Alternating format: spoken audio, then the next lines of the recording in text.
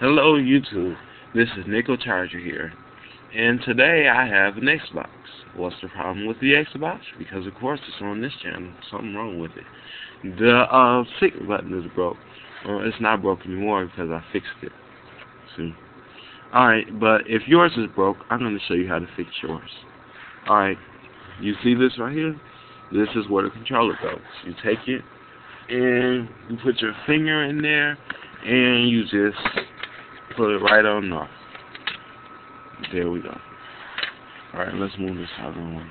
Now, first, before you start fixing it, just to be sure, you go ahead and just sync your controllers while you're at it. Now, my controllers are already synced, but I'm going to show you how to do it anyway.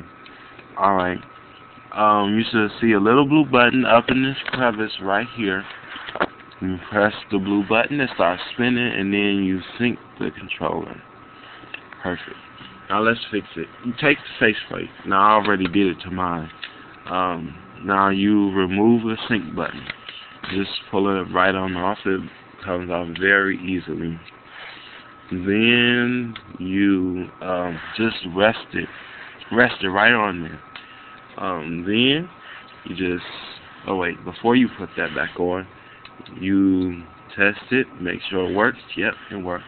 You take your faceplate and put it back on. Now you know you're right if you're right if the button looks crooked. I mean, I know it looks crooked, but it works. So now it works. See, it works.